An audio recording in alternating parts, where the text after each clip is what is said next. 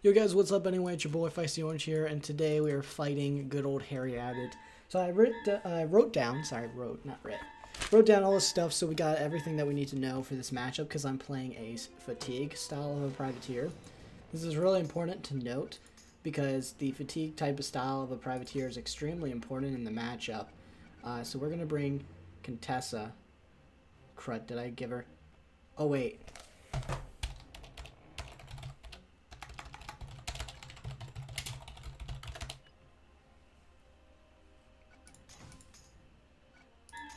Wow.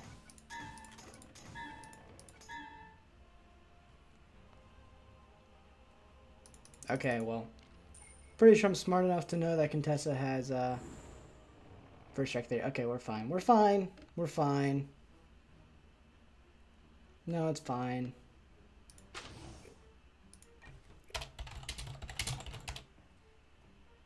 What now?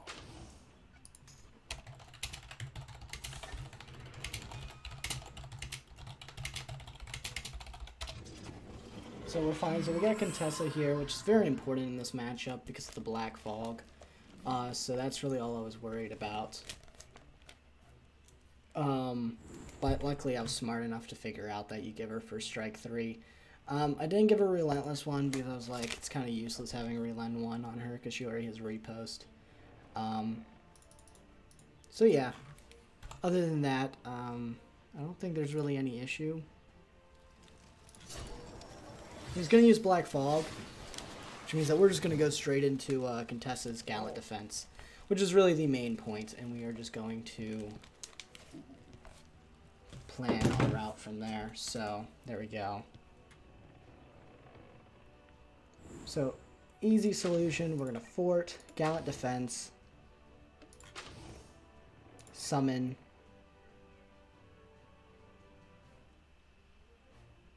and this is fine. 1, 2, 3, 4, 5, 6, 7, 8, 9. Can't reach me with anyone besides his pirate. So with that, we will just stay here. I just need to make sure everyone can move. Nice. In that case, we are good to go. So we place you there. Actually, no, we place you here to limit movement. Oh, my fault, my fault, my fault. What now? My fault, you moved there. Yep. Okay, so everything went according to plan, so we're going to cut out 1 fort. So we're down to 3.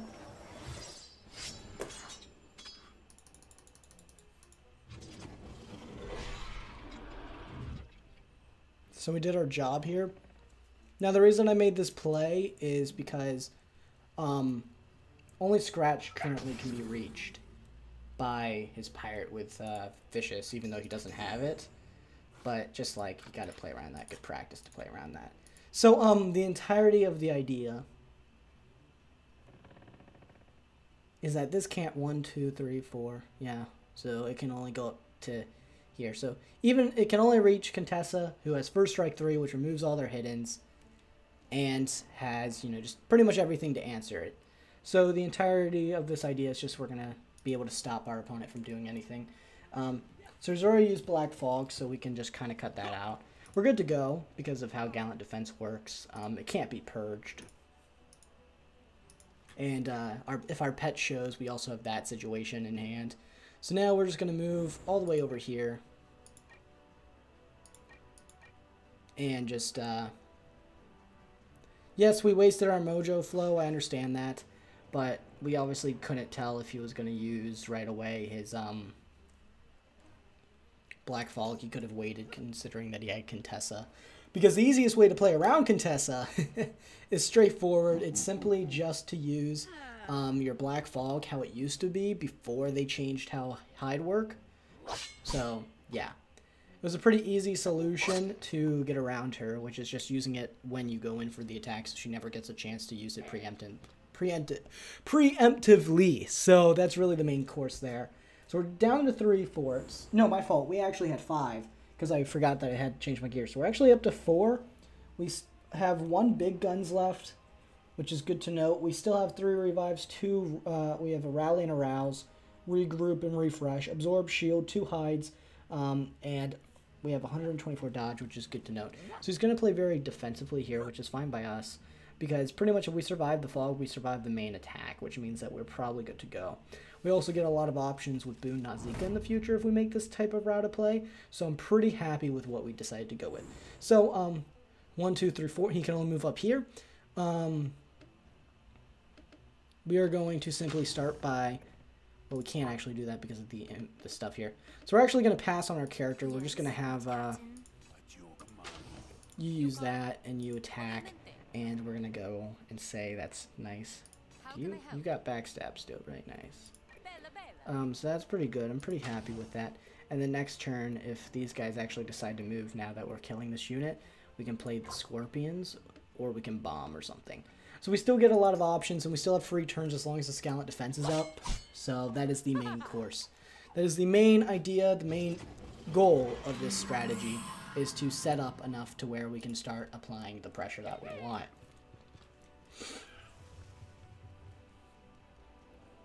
So, that's pretty nice. And we know Harry has a total of 157 dodge, 319 damage, and 274 spell power with 35 armor and 10 magical resistance, 2 forts, 1 revive, and 2 rouses, a Kraken's Laminate, 3 assassins, Persian Dispel, Tide / Elu 2, and Blade 1, which should be on there.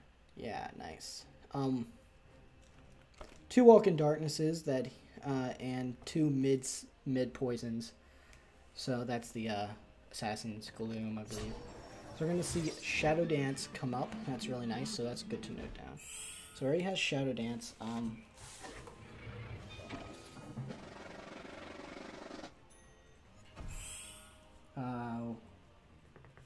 Woo-Ack. Good to note that all these have been used. So we actually have an opening, so we'll summon these, and we'll just kind of say go. We still have 2 turns of guarding, which is really all I want.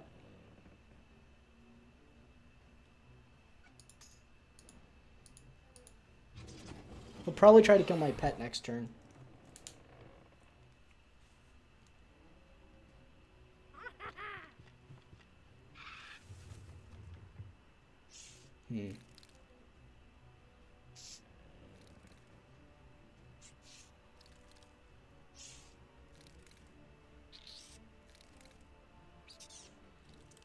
I feel like I should have brought Bonnie instead of Scratch. I feel like I should have. So it depends what he does here.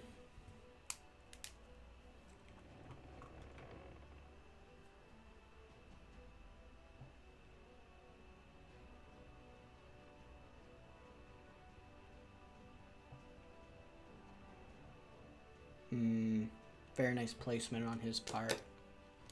Make it so no matter where I go with my Nazika, he can reach it with his fan. Luckily, we survived the fog, which is the main issue. And since we're at full health, 5 turns in, have everything set up, we're looking in a good position where we can start to time out our opponent.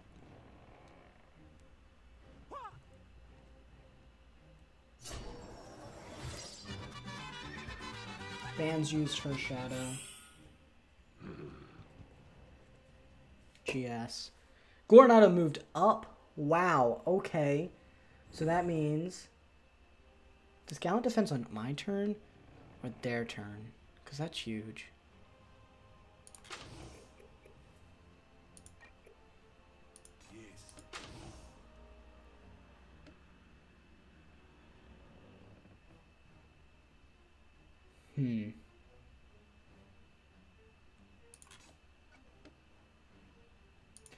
I'm going to assume that it ends on their turn. Playing around that very nicely. We're just going to use this here. And he can't actually, like, there's a pretty low chance that he will kill my Nazika from full health. So I'm going to actually, but he could go for Scratch, which is why I'm going to use that there. Forcing him to go for the Nazika, and if he does not kill, he gets punished. We get a Mega, which is nice. Not going to bring him to Tide either, so that's really good. We're actually going to cut off our big guns here. So we have no more big guns. I use that because in the situation that Scratch is the target, we obviously want to get full value from him. Dang you. How could you miss, Zoe? Okay, luckily no chain went on. He may decide to prioritize the pet instead, and in that case, we actually are going to be looking really good. We can use one more fort before we have to save the rest, and then we just have to survive his hiddens, and we win the match, which means that we need to prioritize having 2, and then we can live all 3 assassins, and we win the game. So that's the goal. That's the overall goal of the strategy, is to outlast everything that he has, and then kill him through Shroud. Because he does have Turn of the Tide too, but obviously the Call to Arms will eventually end out by the time we get into a situation where I need to outlast him on everything, which is why I'm very glad. Like, I feel like he has the right idea. He's gonna revive his, put a rouse on his Goro, so we're gonna actually cut out a rouse. So we're down to 1 rouse.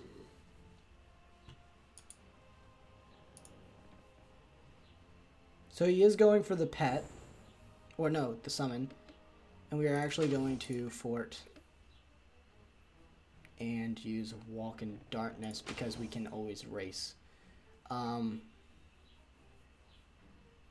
So the idea here is we are going to set up the best offensive push. If he doesn't walk forward, his only move is to walk forward and just accept the pressure and just say, well, if you're going to pressure me, I'm going to pressure your pirate, which is really the only option that he has. But obviously our best play around that would just be Zeal.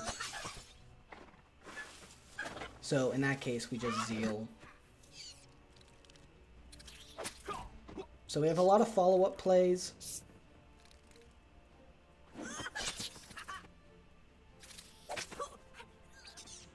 The minions are also starting to chip in damage, which is why I may think about doing Zeal first instead. It could also help with the Contessa. It's Avenge Goro. So that's going to be really good for Contessa with Zeal, so I may just use Zeal first instead. So he still has 2 more hides that he can use. So I can say I'll put 2HL.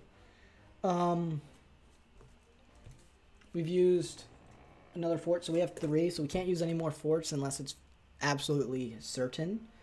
That's a thing. We can use our shield. That's a thing. So he's gonna end up moving back. Gonna get cheap shotted a lot, which is really good for us. Obviously the minions are just there to chip in damage, and it's there. A lot of people ask me, Jeremy, why do you use scorpions instead of, like, what's the point of picking scorpions over trees and, using scorpions but no banner? The main reason I use no banner with scorpions is because the scorpions are just there because staff, I think, is better for Privy because Repel Porters really screws them over in a lot of situations. So, he's going to end up moving back with Goro. So I'm actually going to use this chance to argue the Zeal. I feel it's worth zealing.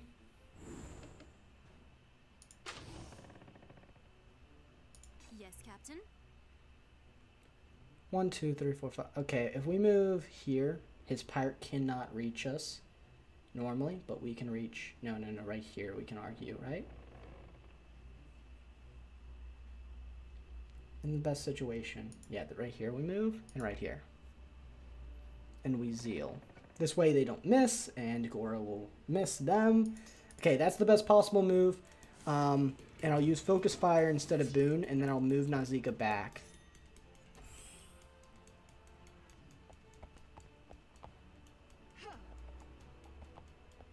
Or maybe it was better to go Boon and then Zeal. I just want to keep this pet alive so he can't go hide. But we can Focus Fire on Goro.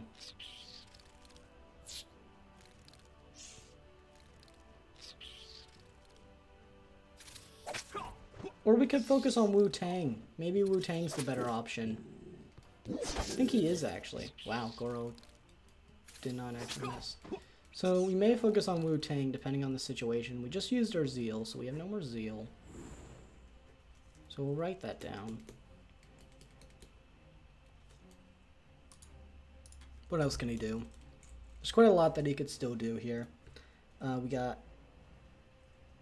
He still has his forts. He has one rouse. This is good that he's using his heals early on. One Kraken slam it. 3 assassins.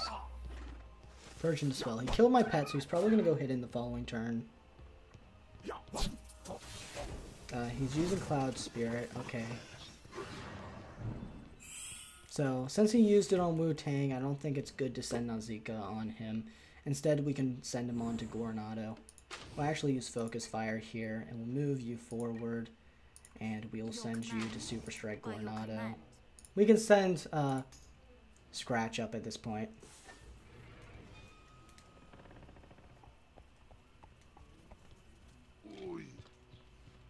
Force him to use Wu-Tang's heal on Goronado right now.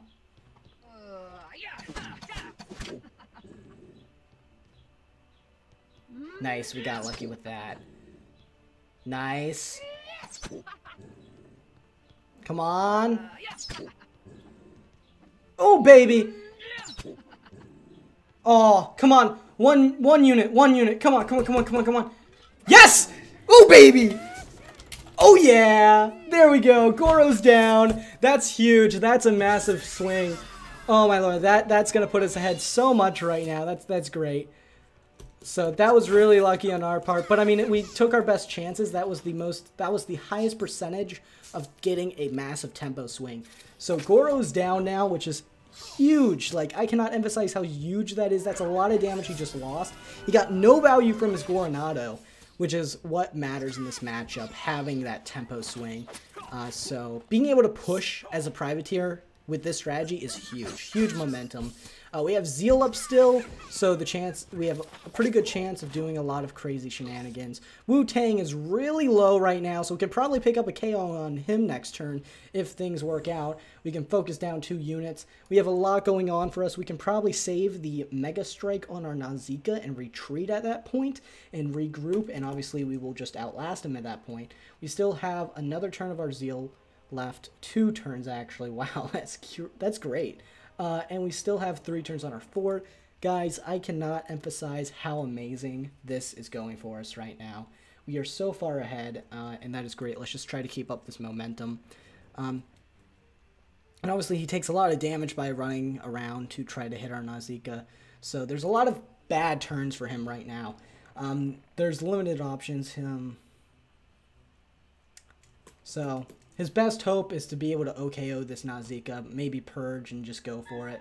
That's probably his best bet, but that's also not really the best bet because he loses his 10 rounds. So, yeah. Let's see what happens here. He's ending up retreating here with his fan. Nice, we got the miss on it, which is great. That's free 100 damage right there. I cannot emphasize how great that is. We're going to see just a pass on the Wu-Tang, not even a hit. Maybe that was a glitch, but that's how things go. I'm just going to have Contessa move right here and just go for the hit. I believe this OKOs anyway. Yeah, it does, so we're not even going to bother with Nausicaa. We're just going to start sending Nausicaa back. We'll start sending Scratch in, and we will simply just use Discipline to pretty much ensure at this point that we will be picking up the KO on Wu-Tang. Again, limit the value from all his minions. So there we go. So he's dead now. So we're done with Wu-Tang. We've used Discipline. No more Wu-Tang.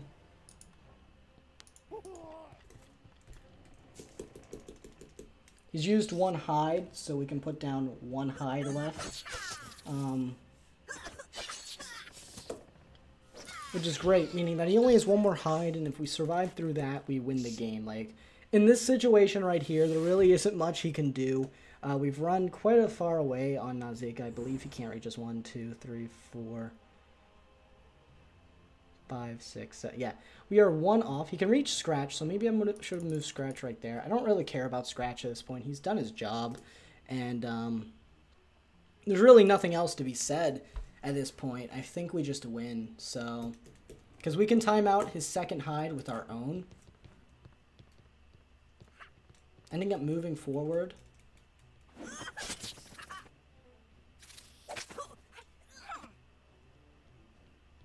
We still have Boone, so we'll save that. So let's count. I actually do not think there's a good way for him to deal with this. So we can actually move back here. It's 1, 2, we'll actually just move all the way back. And we'll move here.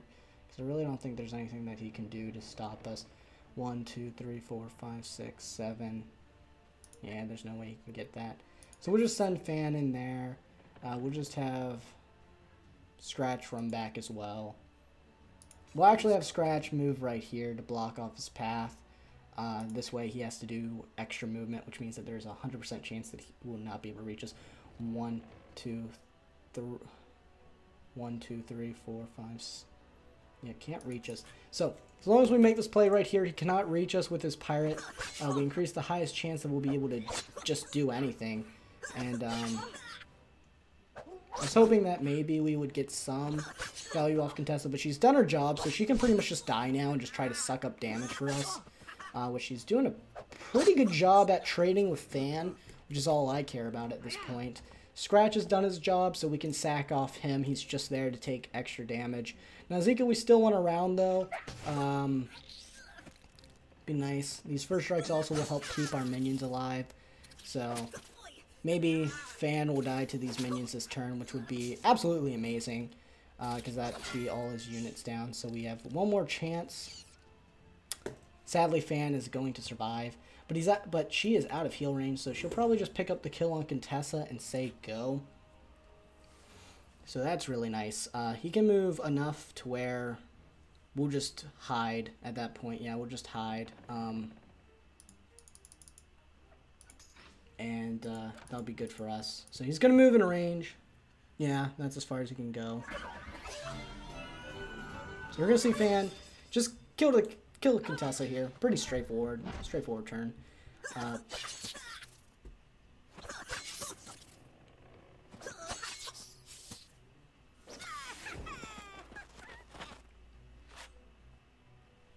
So what I'm going to do here is a pretty interesting movement. I'm going to play like that, and I'm going to use my hide. Because he could just purge, because he has another 2 turns of Walk in Darkness. So we'll make this play right here. Now, this play is playing around poison, but it also means that no matter where he plays, he has to place his unit right here if he wants to get the full chain on Nazika. And obviously, if he doesn't kill, he just loses. So that's the idea. And it also plays perfectly because if he places it there, then he won't be able to Witch Hunter Scratch. So it has its benefits and negatives depending on what he wants to do. Does he want to take the highest percentage chance of landing and killing Nazika with Bladestorm in mind? Or does he want to take the risky play with, you know, missing the kill on Nazika, risking Boone starting to get value when he doesn't have a fort on? He also doesn't have fort, so he has to take that into mind if he doesn't kill Nazika. What does he do then? And, you know, obviously if he moves there, then Scratch can get free hits on him. Possibly with, you know, no Witch Hunter in mind. So this is huge. So he's ending up doing the fort option, which is a pretty nice choice. I think I have to agree with that. So what I could do here is I could actually block off his path from getting to Nazika by playing these here and then moving Nazika right here. No, by moving Nazika here, right? Because then he has to go 1, 2, 3, 4, 5. So I can move Nazika here and block him off. Then can he reach Nazika by going 1, 2, 3, 4, 5? Yeah, he can. Okay, so we can't actually block him off. So in that case, we'll just go for the highest percent chance by shielding Nazika and just leaving Scratch there to die. Because we don't care about Scratch anymore. Scratch is just kind of bait. He's just kind of there to suck up damage and do his job, you know? Pretty straightforward. Not much else needed to be said. I definitely wish I definitely wish I brought Bonnie instead of Scratch. So that's definitely good to note in the future. That Contessa, Bonnie, Nazika is the better choice. So he's ending up losing his, one of his buffs here. His, forget which buff it is. It's his last turn of Call to Arms and Shadow Dance. If Nausicaa doesn't die, we probably just win at that point. He's going to get the Epic. That's a lot of damage. Yeah, and he gets punished because of his placement. Misses as well, which was very lucky on our part. Very, very lucky.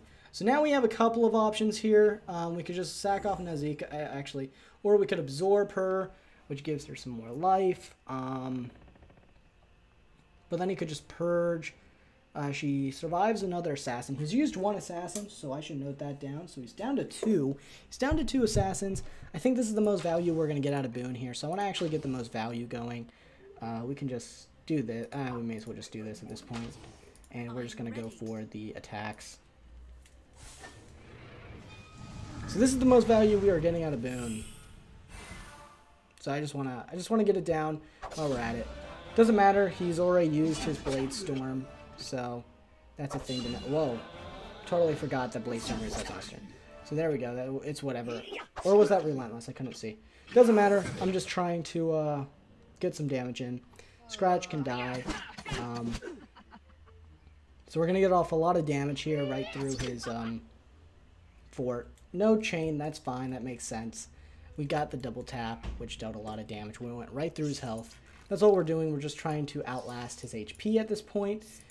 We're going to want to start to run and fort, which is our goal. So I'm going to actually have Nausicaa run a different way from me after this, and I'm going to go run away because I only have 2 turns left of Walk in Darkness. So I can move here next turn.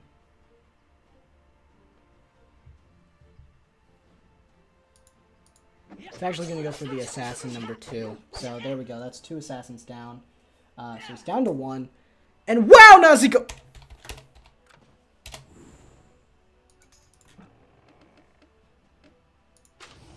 I'm just going to absorb her. I'm going to run you away. I'm going to move you here. We probably just won. I don't think there's a way he can come back at this point. That's definitely devastating. He's used 2 assassins. He's super low HP. You know, Nausicaa's going to get another crit. He's super low. And if she gets... yeah, this is pretty much over. So, yeah, that's going to be GG. Thanks for the match, Harry. Obviously, it didn't matter at that point. Pretty much after you used the second assassin, you lost. Because there's really no way to come back with only 1 assassin and me so high at HP. You had 1 more hidden. I still had 3 forts. You had 1 more fort. And I had like a load of heals, so I could have even tanked out your entire hidden assassin. So we're going to submit the score. Thank you guys so much for watching. Hopefully you enjoyed. If so, remember to leave a big thumbs up. This was actually the first time showing Walker on a video outside of the, an actual PvP match. So hopefully you enjoyed. Stick around for more Central Ladders, and I'll see you all next time. Peace.